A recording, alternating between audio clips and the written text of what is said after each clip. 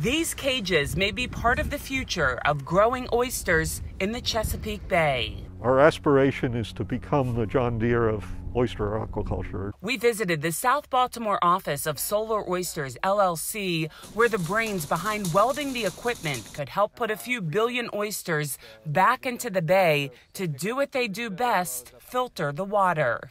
What we're attempting to do here is grow oysters vertically instead of horizontally. The co-founder of Solar Oysters, Mark Rice, explains how the equipment is powered by solar panels. Several functions are automated, rotating the latter to give the oysters access to different food sources as deep as 20 feet, and rinsing the cages to optimize their growth. That's typically tough labor at an aquaculture farm. This right here, this is the hull plate. We went inside to see this barge being built for the Navy, a project they can't discuss, but the size and function will be pretty similar for what's built to farm oysters. So this is actually what's going to sit in the water, and then there's going to be side plates that connect this hull plate up to that deck plate, and that creates your superstructure.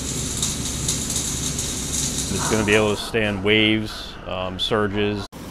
The team discovered their first round of equipment took a beating, so they're on to the next step of testing and will take the equipment down to 20 feet instead of 8 feet. This is the setup in Solomon's Island, where they partnered with the University of Maryland Center for Environmental Science and collaborated with Oyster Recovery Partnership and the Chesapeake Bay Foundation.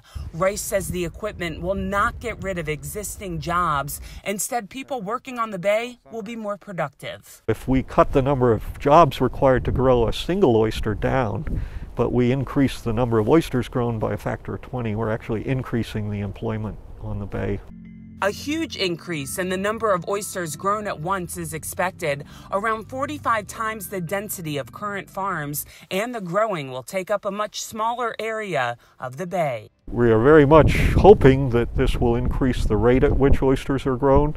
Today, oysters are grown in either floating cages, like what we saw in a previous story at Orchard Point Oyster Company, or bottom cages, which take up more space in an area and require a permit. Solar Oysters is hoping to prove vertical cages are like the tractor was for farming land. Where this cage is located right here, it would be under the water. Yes, it would be just under the water surface. That upper cage would be above the water surface.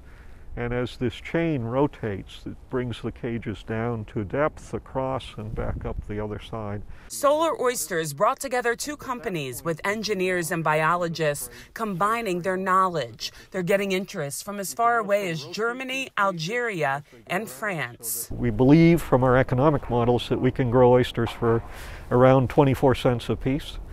And that's competitive with what's done now, but in a much higher density. They hope to have the next test equipment in the water by the summer of 2021, eventually create a demonstration area for farmers to visit in Solomon's Island, and then start selling it as soon as 2024.